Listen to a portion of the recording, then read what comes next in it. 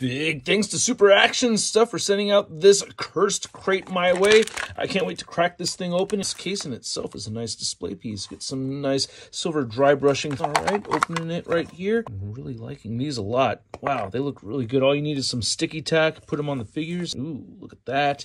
And it looks like a green brain right over there. Ooh, and then we get some nice looking gold boxing gloves. Hey, these gloves fit perfectly on my street humans. Yeah, back to Kickstarter now for Mother Uruba. Down the logo. Pew, pew, pew, pew, pew, pew. Oh, my green blood. Ouch, I need that.